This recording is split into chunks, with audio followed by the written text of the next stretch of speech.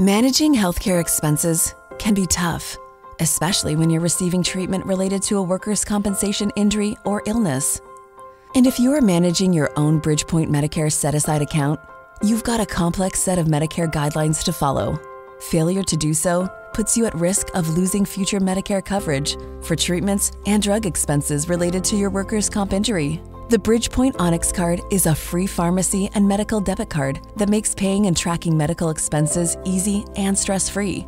It's linked directly to your MSA funds, and it logs all of your transactions for easy CMS reporting. It also works as a pharmacy discount card to help you save on injury-related Medicare-covered drugs.